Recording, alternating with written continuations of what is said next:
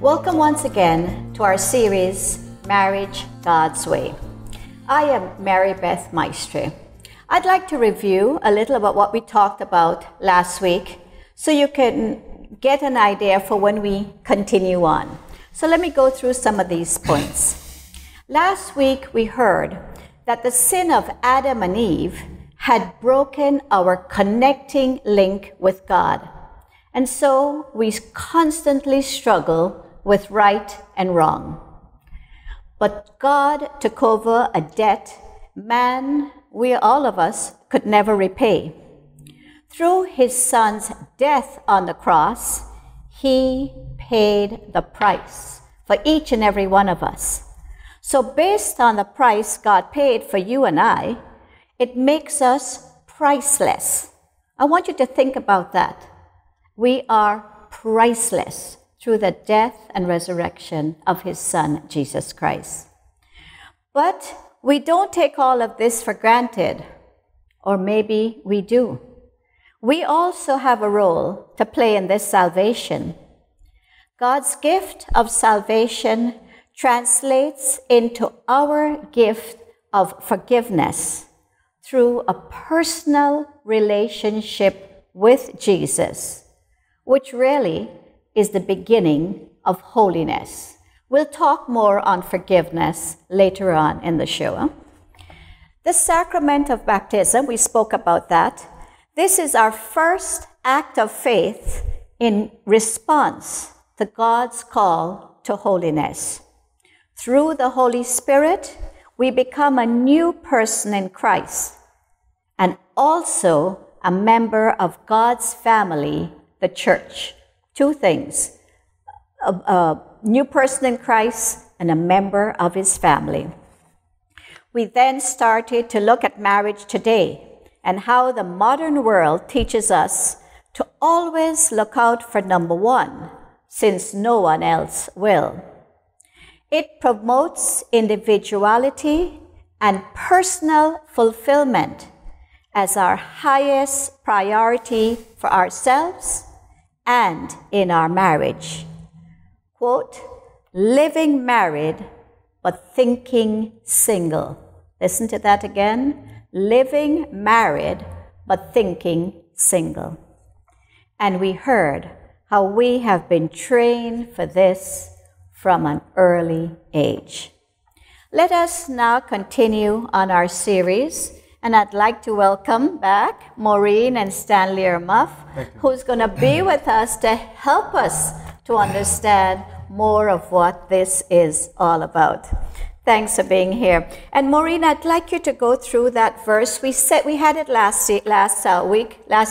session. I think it's taken from Romans. Let's go back again, because that's such a powerful verse. Yes, it is very powerful. It says, Romans 12:2, do not conform yourself to this world, but be transformed by the renewal of your mind, that you may discern what is the will of God, what is good and pleasing and perfect. Okay, there are several words in here that I think both Stanley and I would probably jump out at you.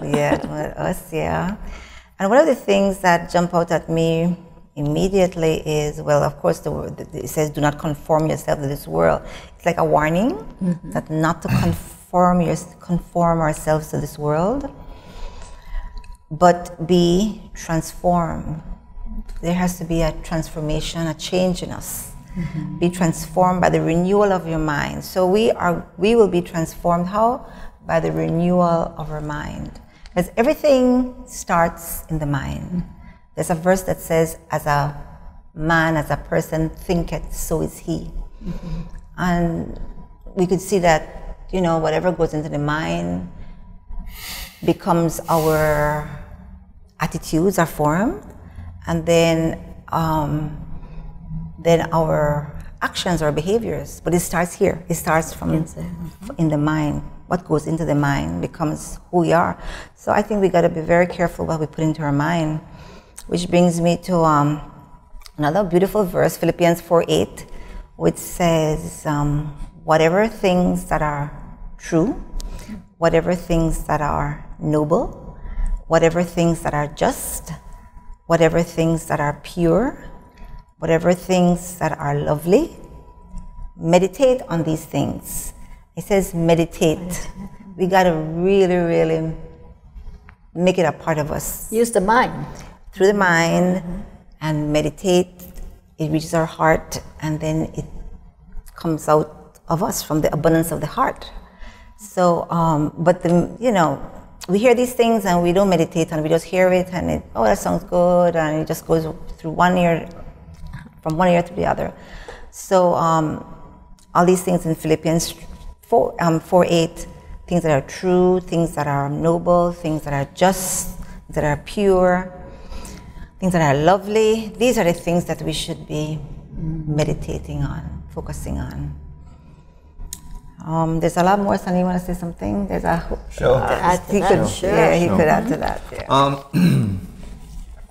So St. Paul in Romans 12:2 is essentially saying we have to change the way we think. Yep, that's it.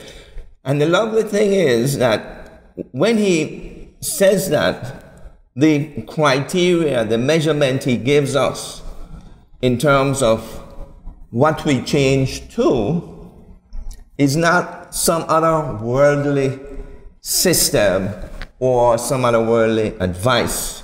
He goes straight that you may discern what is the will of God. Now, the same God here represented by Jesus Christ is probably one of the only persons that says, I came that you may have joy. That's a word we don't even hear anymore. You were saying earlier, you don't hear about courtship anymore. Who talks about joy?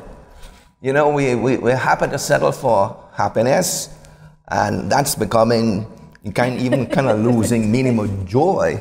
It's the ultimate. What is good and pleasing and perfect. And then Philippians. Where did you read from Philippians? Right here. All right, Philippians. Listen to the characteristics, the context, the environment. Things that are true, things that are noble, things that are just, whatever is pure, whatever is lovely. Those are the characteristics we would like to be able to wake up to every day and experience. So he's talking about the quality of life, and therefore in the quality of marriage, we have to somehow reconcile with this bad word, holy. Because we get all kind of wrong, ideas when we're thinking about holy. But last week we mentioned, just like on a human level, the healthiest body is what would be most delightful on a human level. No headache, no eye, no pain in our limbs. There's an equivalent in spirituality for holy. Holy is the perfect spirit, as healthy is the perfect human existence, the perfect body, the perfect biology, whatever you want to call it. That's, and that's what it is.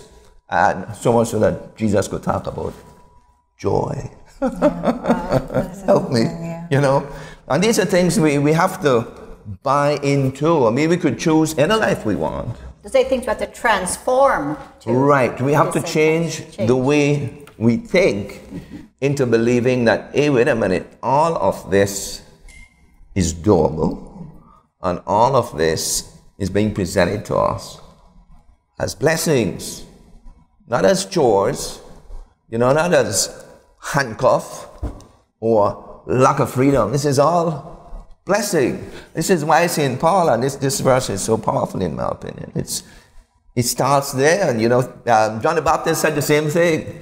I've read that the word repent means the same as change the way you think. That's what repent means. We're pursuing the sin things. No, change the way you think and pursue the good things, because they are wholesome for your life. Yeah. Okay, but that's hard to do, because Maureen, let's move on now, because you mentioned this last week, and we want to continue into it. I want to bring it back in.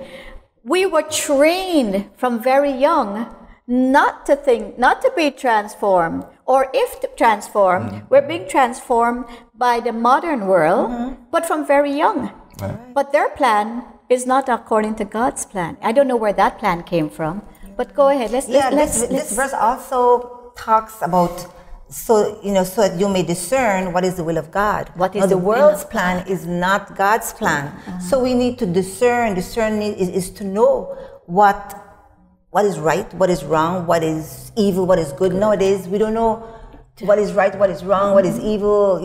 Everything is relative. Change, upside down. Yeah, it's upside down. It's individualism and relativism. Yeah. It's all about me, and there's no absolute truth. It's whatever I subscribe to is good. That's insanity. Really. So we need to know the will of God. And how do we know the will of God? Right here. Yeah. Through Scripture. Because God has never come down. I've never heard God's voice. But this is where I get to know what God says. What God is saying about life, about how we should live. Not just about marriage, about everything. No. About life is bigger than marriage. Than marriage. I mean, that's not to put down marriage. Yeah. But that's where it starts. The commandments are not addressed to married people. They're addressed to everyone. And if we get that right, then marriage becomes much easier because we're starting to see now through God's eyes, from God's perspective. Yeah. But He revealed Himself through Jesus Christ as well. Don't forget that. Oh, yes. Yeah. Sure. But so we need to read and meditate and listen and ponder on God's words and Jesus' words. And I remember what Saint Jerome says. He said, ignorance of Scripture is ignorance of Christ. So we don't know what Christ is saying unless we get into this book and we delve in and we learn through Jesus' word. Words in the New Testament. Jesus wrote the New Testament is in all the Gospels. Jesus tells us right and wrong, what's good, what's going to give us this abundant joy. Not just a little bit of joy, but I came so that you may have abundant joy. So, so it's very important. Like we said, the modern world is telling us all sorts of things through that sound good. Media. That sounds very good. That's the thing. And that's a catch. That's the catch. That's the devil. That's the deception. The deception. That's the trickery. That's the lies. And those are the things that make me cringe because they sound so good, and we all buy into it because it sounds so good. Unlegitimate, big word. Unlegitimate. So, I got to look after me too. What happened now? That's why I'm here. Yeah. And that's legitimate. Yeah. Right. I see a sentence here I'd like to add to it. It says, independent thinking, getting ahead, career goals, and personal fulfillment, these are all high priority. And it sounds so good because we were doing this before marriage, our education and on to a career. So we were all going that way, down that road anyway. Then it says, investing in our marriage then becomes low priority. Right. Because all these other things, which we're accustomed to doing before we got into marriage, have been high priority. Marriage stays low priority. And loving and being loved is taken for granted. Right. It's kind of like we've made a step, we've been to the altar. This love thing is automatic now, isn't it? It's a given now.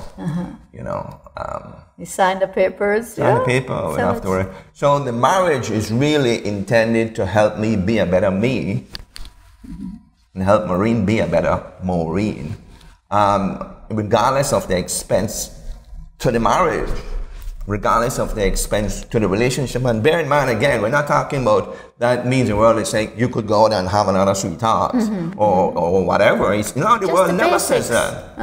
The world never says, my intent is for you to divorce. Never. It says, look after yourself. The whole individualism thing and define what's right for you, regardless of what is out there or whatever absolute truth. And those are the things that will eventually take us in one direction: divorce and separation. That's true. Yeah, the statistics show more than 51% of marriages end up in divorce including amongst Christians. That means half of us are getting it wrong, you know. Yes. And I don't know if this is just a statistic for United States or whatever it is, but if it goes beyond, you could bank on a much higher percentage. It is a little higher. I'm sure we fall right into that category. Just from us, we can think about what we see around us, and we fall into that category.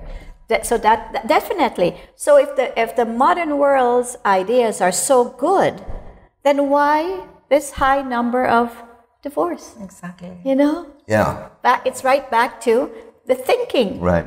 And I'm trying to see all of this together. So who came, you know, we know we have God's plans. We read biblical verses every so often to you. I mean, you have the whole Bible to go look at, especially the New Testament. Like we said, all the Gospels. You can even get a Bible for the Gospels highlighted in red, or whatever color, usually it's red, of all Jesus's words.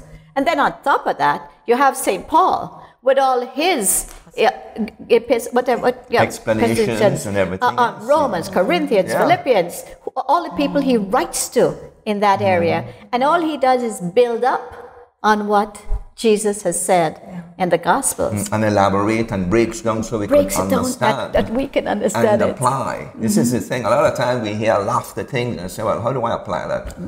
Haven't a clue. Therefore, we just forget it. We don't even get into it but St. Paul tells us in the nitty-gritty of how to love. I mean, how to do the things that God tells us. Okay, and we're going to stop there and continue on. But like you said, the marriage just goes lower and lower. You hardly have time for each other. But every once in a while, like I see here, you boost it up with the birthday occasion, the anniversary, the once-a-year trip. I mean, and you boast about that, you know, oh, look what I got for my birthday, or, you know, anniversary, I got, you know, whatever, this, and this, or the trip we're going off to, you know, and then after that, it's right back to the marriage again, back to the individuality of the marriage. Okay, viewers, we'll stop there. Interesting, isn't it? We'll continue when we come back.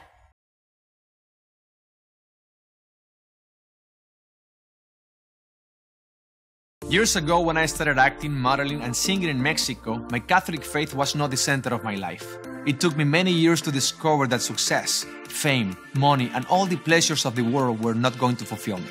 I got to a point in my life where I thought I had everything, but I realized something was missing. Thankfully, I began a faith journey that brought me back to God and home to the Catholic Church. You can too. Discover more at CatholicsComeHome.com.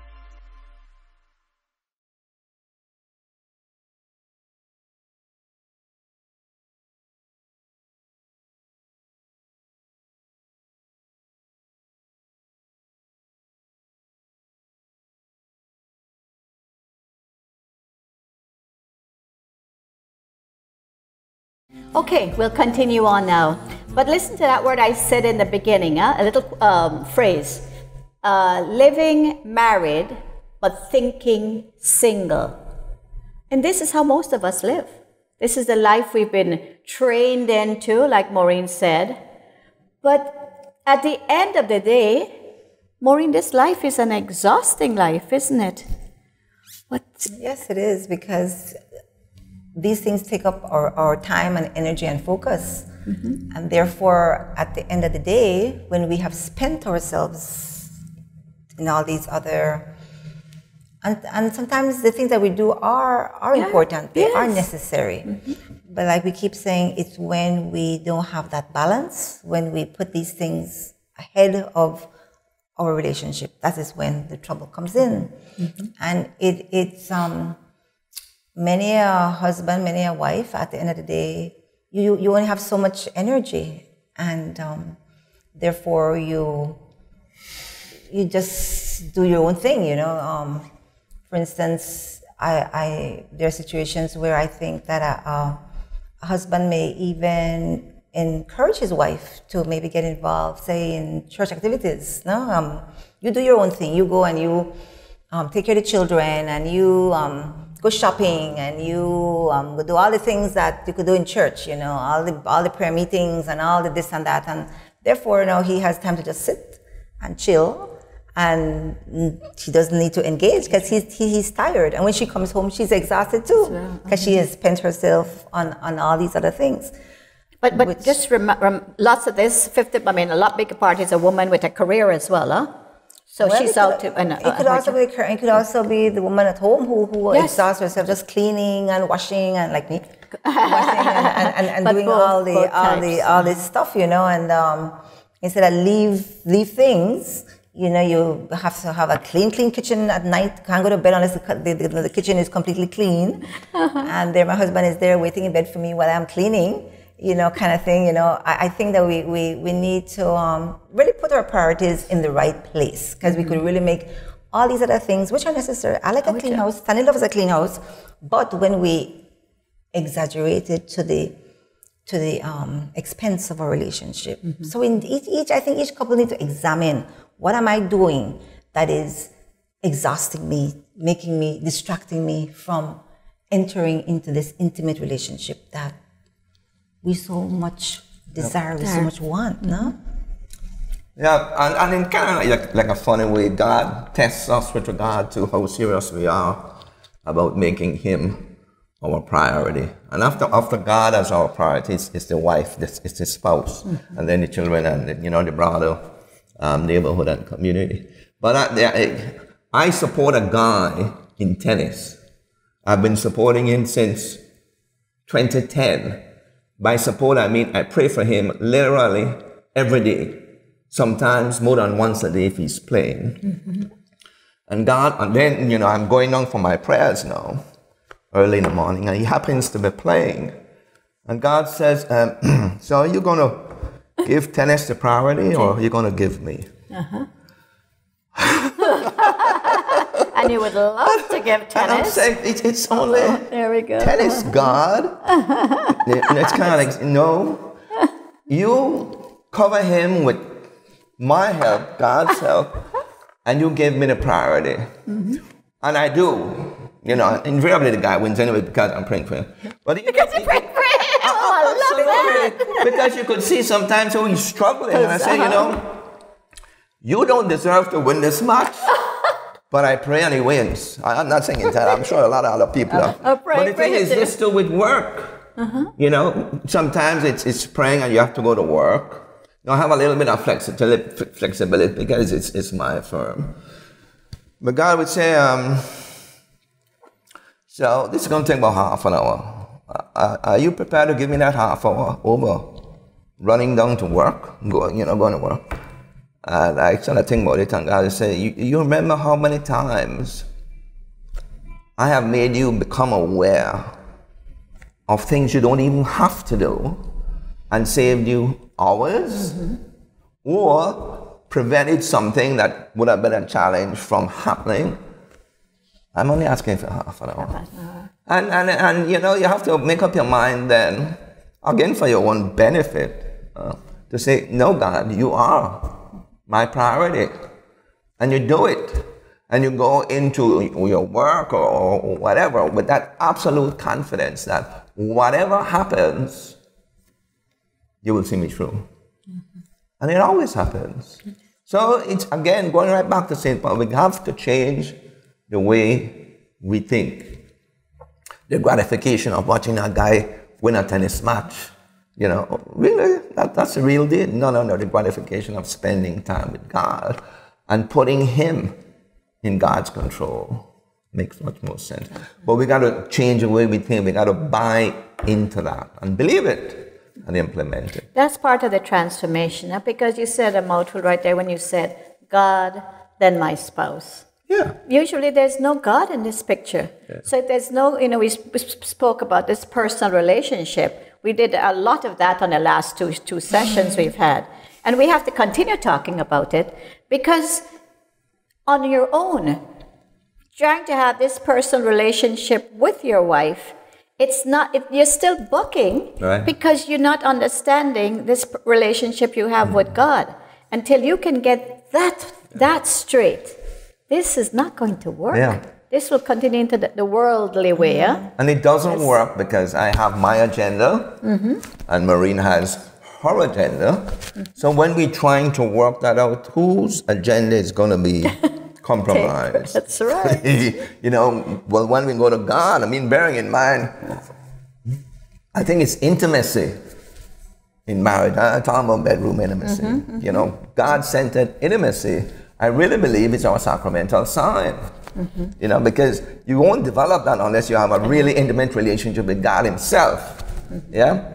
But when we have that relationship, God is saying, no, it's not about your agenda, because this is not really pleasing, not only to your wife, maybe to a lot of people, they just don't tell you, and vice versa. And then you come with a much more clear and pure objective, pure in the wholesome sense, not pure walking around holy, but pure in the most, you know, healthy spiritual sense, as we would refer to the most healthy, you know, bodily sense. So it makes sense, and say, all right, this is what I bring to my relationship, because not one of us is perfect. It's something, and both of us have to be able to extend grace to each other. So those words we're all talking now about God and relationship with God and grace, and the word holiness, like you said, people see it as a bad word. Yeah, you know, threatening. But it's the only thing. Once we start following Jesus, like I said in our baptism, that's where holiness begins, in that little 3-week baby. You're not seeing it as such, but through that gift, the sacramental gift of baptism, the holiness is starting. It will, you know, we add on to it through communion and confirmation and everything else. But we have to, because you can't see it, it's hard to talk about this holiness.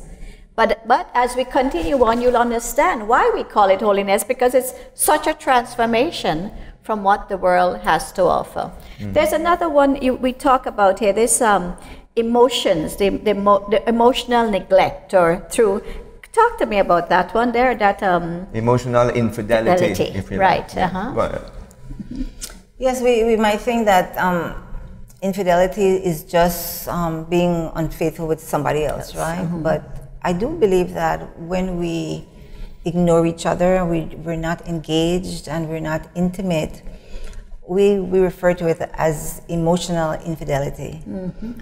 Makes sense. You know, yes. And that speaks volumes to me, you know. It does, because you're shutting out the other person, or like I mentioned last time about the ships passing in the night, a marriage like that, you know, we just pass each other and that sort of thing. And that's a very lonely place to be. When we experience that in our marriage, it's very lonely. And Stanley could be in the same house with me, you know, and we're not connecting, we're not engaging, and it is. I would go up in my room and I just feel so lonely, you know. And men like intimacy as well. Could I say that? Men love intimacy. I'm not talking about bedroom. Men thrive on intimacy. And therefore the same thing the wife may complain about.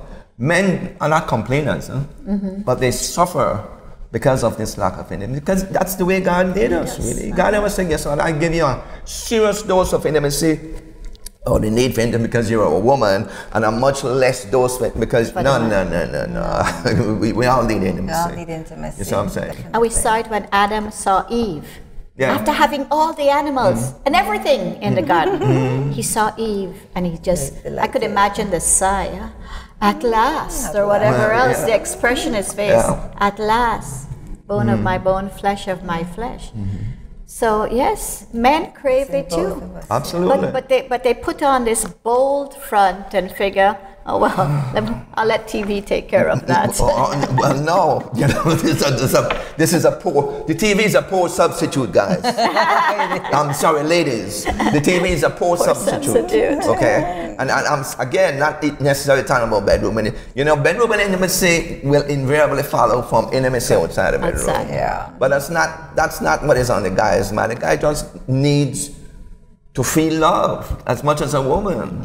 As crazy as that song. I hope that sounds manly rather than otherwise, but it is, if we admit it. Oh, definitely. And I think every man would admit that. Every man. I think so. Sure, admits it now. It's God-given. But we got to work it, you know. Oh, sure. Yeah, The this priest says what we desire most in life is intimacy. And what we fear most in life is intimacy. Intimacy, sure. And it's amazing. That's what we accomplish in courtship, which is why we choose to get married. It's personal love, you know, that I would like to spend my life with him or her. And after marriage, it's out the door, out the window. it's insane, really, when we think about it. We're speaking about it right here, but the word, it's a sacramental union. Let's bring that word in. We spoke about baptism being a sacrament. I think we're going to come to it later on in the series. But just to bring it up here as part of the other spiritual or abstract word we seem to be talking about, to transform, like St. Paul says. We have that sacrament of matrimony, seeing it, that's going to provide the graces to do these things that we're saying, that the world is saying, man, what are you talking about? I'm sure viewers, all of you are looking at us, I still looking with question marks in your head. We'll explain more as the series continues on. Because, like we said, we've been trained. We've been trained to look at that individuality, to go for your career, to do this, and then it's like a list of to-do things. Okay, that's this marriage, 2 children, the car and the house, you know, and just... And in the process, enjoy an exciting marriage. It's impossible. That's the lie. That's the lie. That's the lie, yeah, exactly. Yeah. And if you're truthful, I mean, if you're sincere and are listening well to this, you know you can relate that at the end of the day, you're just as exhausted as everyone else. So we can admit it. Yeah. We can admit it, and not willing to go that little inch, little half, not that, just inch, that's a correct word, further into the marriage of not wanting to do something That's else. why we need God so much, because you mentioned the sacrament just now. The sacrament gives us grace, and grace is God's help. There's a new program out that we just can't wait to put out. It's called the Vertical Marriage. The vertical marriage, right? You know, and that just says exactly what we've been saying over and over. And without God's help, without God's grace, all we're talking about is impossible. Or human wisdom. Yeah, that's what we're saying, you know. And this book that came out, The 5 Love Languages, which is good for a human relationship, but it's not a supplement. It's not a substitute for that vertical. And this girl that was sharing on this, it says, so she's telling her friend, she just discovered this book with 5 love languages, and the friend says, God has 1 love language, obedience. Oh my, okay, let's start and that's what it's all about, really. But again, obedience in following what is good for us. It's good for us. It's not obedience in following what's good for God. God doesn't need any one of us. We can't add an iota to Godness. God is total. But it's what's good for us. We have to learn to obey. And again, bad word. Huh? So, okay, we see that we know what we're following. Everything we're picking out is taken from the Bible, from Jesus' God's way first, and then into Jesus' the New Testament. We call the Bible the marriage manual. Yes. The marriage blueprint. You know, so... So you hear that, the marriage manual, the marriage blueprint. I wonder where the manual or the blueprint came up for what the modern world is following today. You know, I mean, sure, it's trial and error. It's lots of books. I'm sure it's shelves and shelves of books of the number 1, putting me first. I mean, you go down in the aisles of libraries or bookstores. Yeah, I was thinking it probably came from people who have drifted away from God's word. Yes. They don't know it. Or ignorance, just plain ignorance. It essentially comes right from the devil in the garden. There we go. It's all about you, right honey. Forget about this God. He simply does not want you to be as godly as him. In fact, but that's where it starts, and then it becomes very sophisticatedly presented and deceptively exercised, and you know, we all fall in the trap. You know? It's not like because we are talking biblical things, so well, we know that from this. No, hell no. We've been there many times, made the same mistakes, because it's very deceiving. Yes. You know, and it sounds good. And the thing is this, we're not getting the contrary teaching, unfortunately. This is why St. Paul goes right back and says, you know what the contrary is? The will of God. Not this otherworldly idea or whatever. It's the will of God.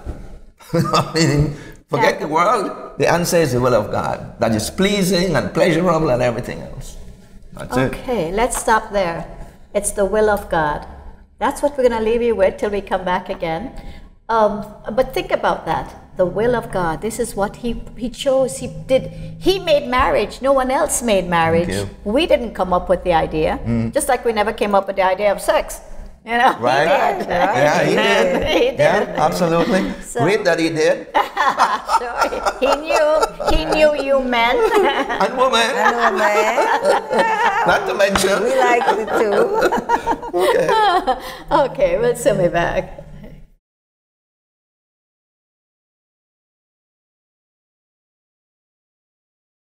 Years ago, when I started acting, modeling, and singing in Mexico, my Catholic faith was not the center of my life. It took me many years to discover that success, fame, money, and all the pleasures of the world were not going to fulfill me.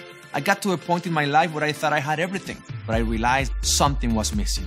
Thankfully, I began a faith journey that brought me back to God and home to the Catholic Church. You can too. Discover more at CatholicsComeHome.com.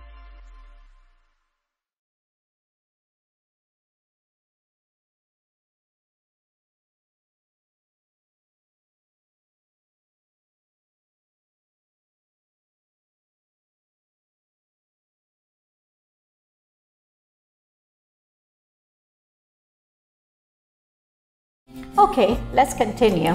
Interesting, isn't it? I'm finding it very, very interesting. We had spoken, well, we're speaking on both sides, the world's view and God's view.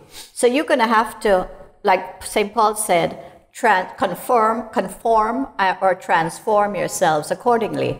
Or the truth is, you can stay as you are. And it all depends on the happiness you feel you're getting or the individual satisfaction you're getting. Decision you'll have to make. But we're seeing here how God has planned this marriage. We didn't make marriage. God had a perfect plan.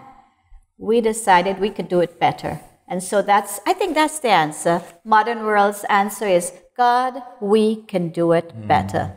So we spoke already about divorce because we can do it better, remember, but yet 50% or more, Christians including, Catholic Christians included, are divorcing, separating, whatever, just, and these are some of the reasons, and I'd like to read out some of them to you.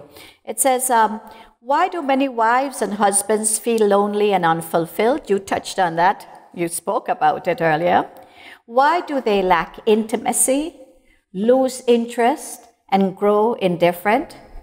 Why are they convinced their marriage was a mistake, that there's no more love in the relationship, that their spouse is the root cause of their frustration, and that the only solution is to be with someone else? Well, do you think the only solution is to be with someone else if we're two opposite people coming from different directions?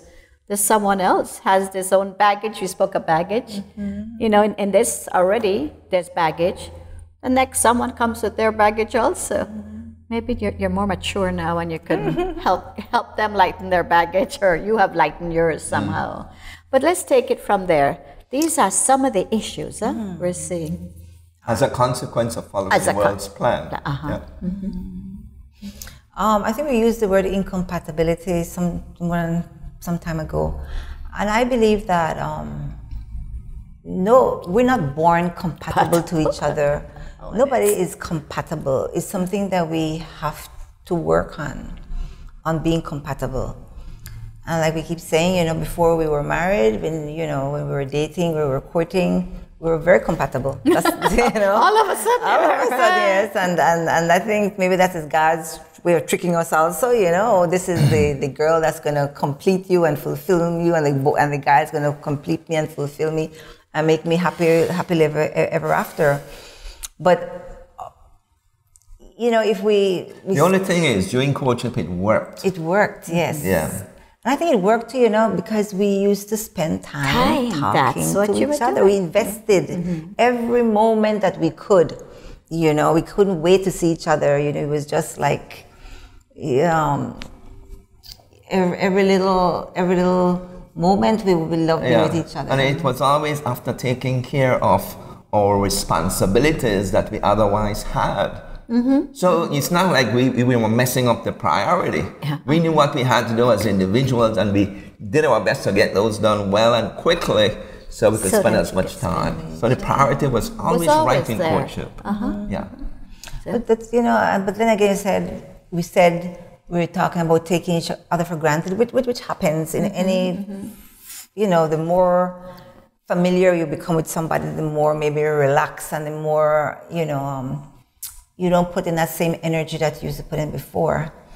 And one of the things I noticed that I think about Adam and Eve, when God asked Eve, why, he asked Adam and Eve, why did they disobey him? And Eve said, well, the devil made me do it. And then when he went to Adam and asked Adam, why did you disobey me? And Adam said, the woman made me do it. The woman that you made that you gave and me. gave me. Even the woman So that you God, you're the blame. you're the blame. God's the top. Yeah, he's the blame. You gave me this incompatible woman that I have to. You gave her to me. You made her and gave her to me. She's my, as it says in scripture, God gave Adam and Eve as Eve gave Eve to Adam as his suitable partner. So God got the blame. So we are suitable, even though maybe we're having some problems getting to know each other and getting to live God's plan. It's really such a exciting and worthwhile journey that it's worth the investment. Anything that's good, we have to invest in. But so I think as wives, I think we need to look into ourselves and stop blaming our husbands for making us unhappy, or we say it's because of you I got angry, because of you I'm lonely, because of you I'm this, I'm that, and we keep blaming each other, right? So I do believe that that we need to look into ourselves, self-examination, and listen to what God is saying, and investing in each other. Yeah. You know what's comical? What you said. We're getting to know each other only after 49 years of marriage. Eternity. Only after 49 years of marriage. Okay. But here are some other consequences of following the world's plan, being tricked. So why do spouses argue without even trying? And have the hardest time making up? They lie in bed angry, frustrated, and sleepless. We can all relate to that. Why are most wives hardly ever ready for sex, but always ready to find fault? You should be reading this, by the way. Guilty, Yeah. Guilty. But I put it out, you agree. So we're on the same You're page. okay. And why do most husbands show interest only when looking for sex and quickly lose interest when sex is over?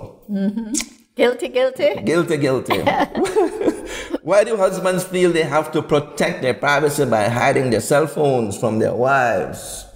I now have a password, that's what I'm saying. Yeah. And why do wives feel so insecure in the relationship? Why do many promising couples separate or divorce soon after marriage or later when the children are grown up? Why is incompatibility becoming the new breakup buzzword? We are just not made for each other. Period.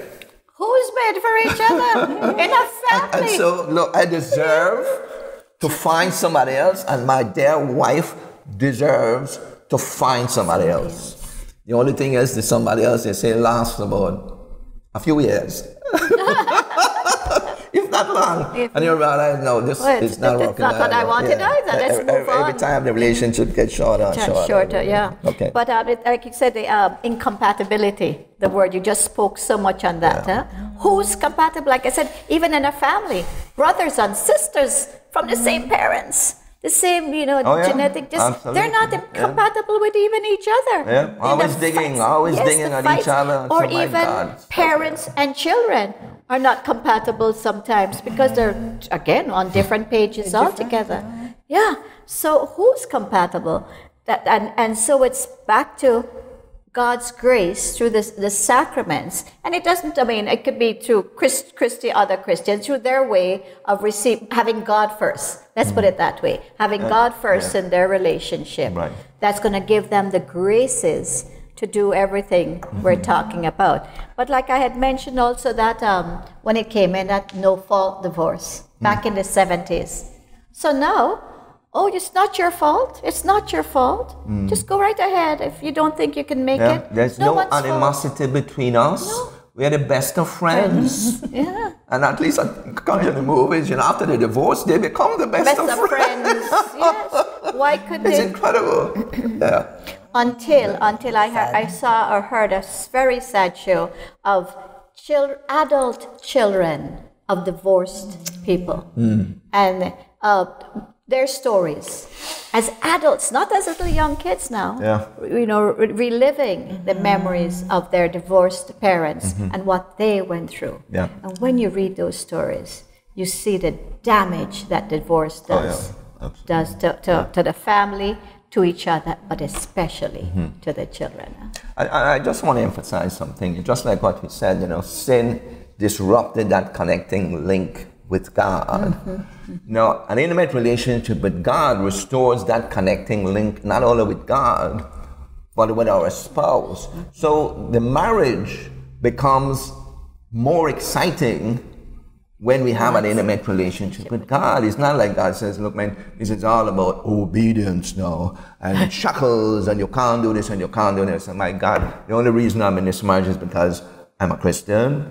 No, that's all, the purpose of marriage is not to get divorced. No, the purpose of marriage is to have such an exciting, intimate relationship as our sacramental side, God-centered, that other people look at us and say, I want the God you serve. Yeah. That's it. I see something and in you. That's the whole intercessory aspect of marriage as it is of life. I really believe that, and it's allowed by scripture, that after sin and Jesus died for us, we're all invited in.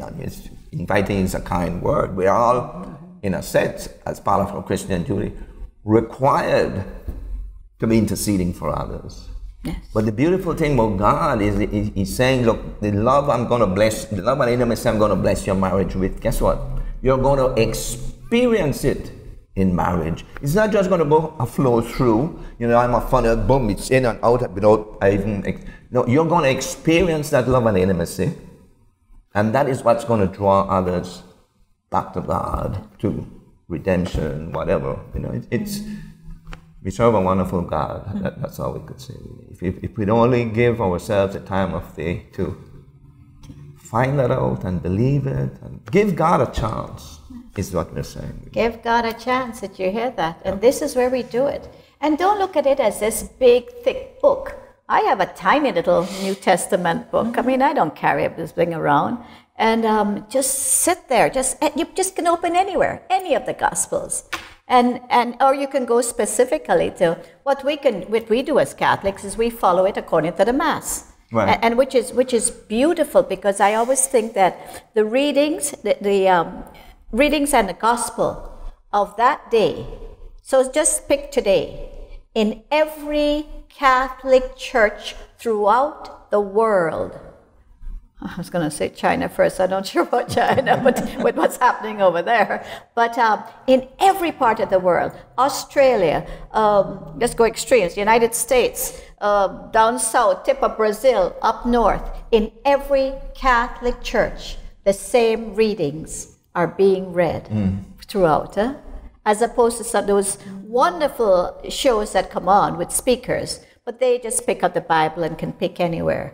But for us in the Catholic Church, we follow a cycle, ABC, 2 years, 1 year in, 1 year out, sort of thing.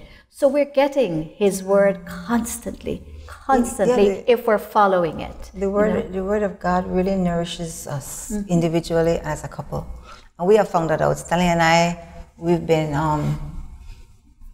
using the same thing you're talking about, the gospel for the week with the 3 readings.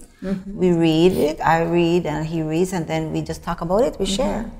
And that is, it's hard to just pray words, but when you could pray God's word, that is the ultimate. And at the same time, you're being fed, you're being nourished, you're being it's all praying as a couple. Number one, and we've only recently started.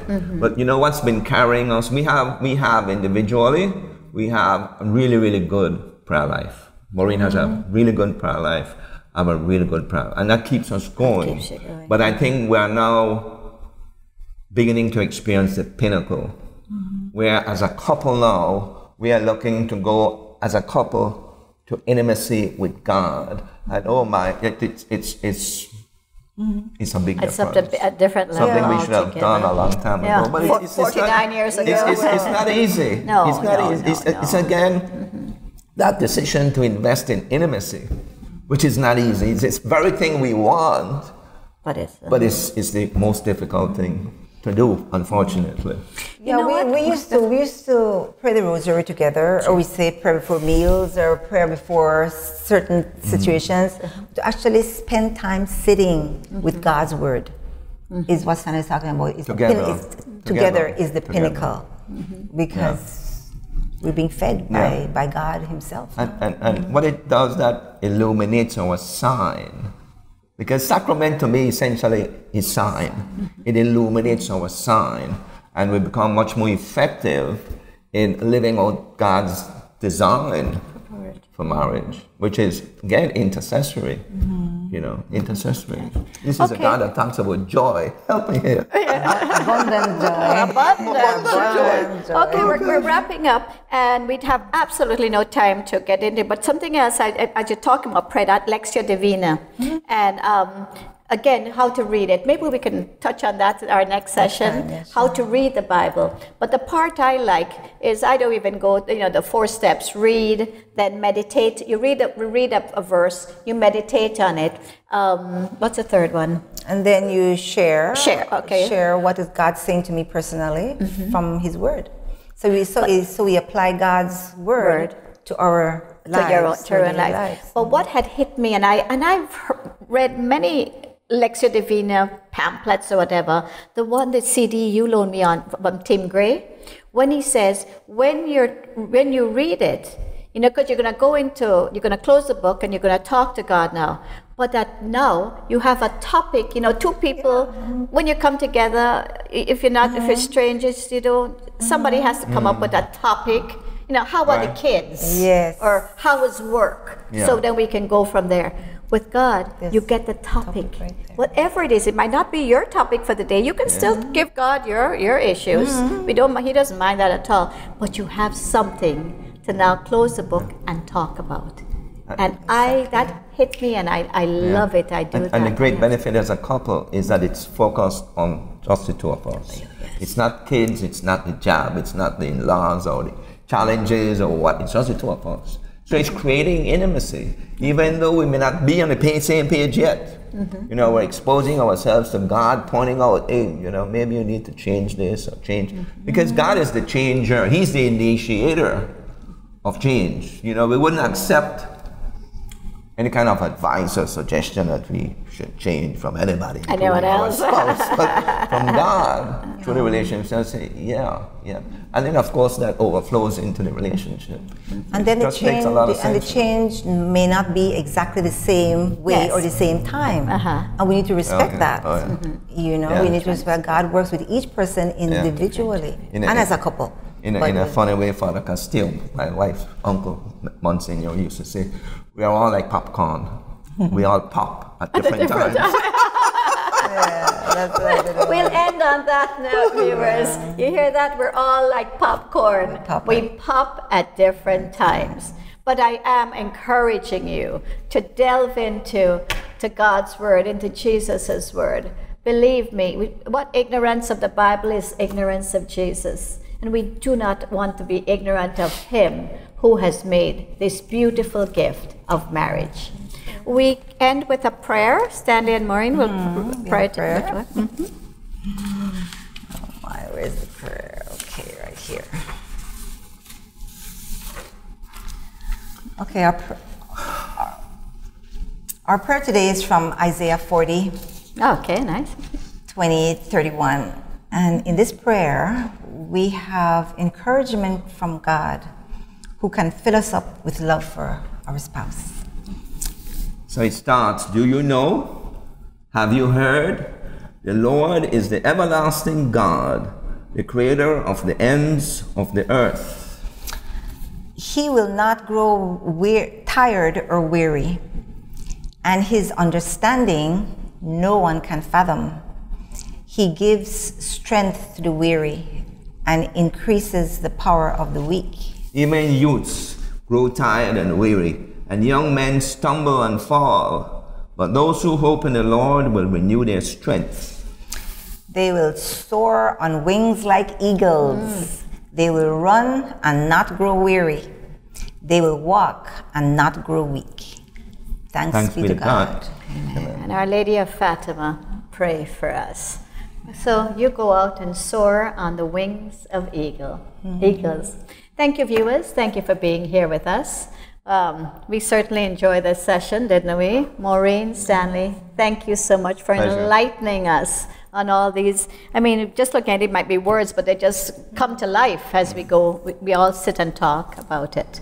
So thank you, viewers. Come back next week and we'll continue on this session. Thank you to Mark and Salvador, our cameramen. And we, as I said before, at the end of each show, we'll give you a little reading to read or a question for discussion. Give it a chance. See if you can answer some. Just reflect on it and see if that can bring you a better understanding of what we are presenting here to you. I am Mary Beth Maestre. Thank you so much for tuning in.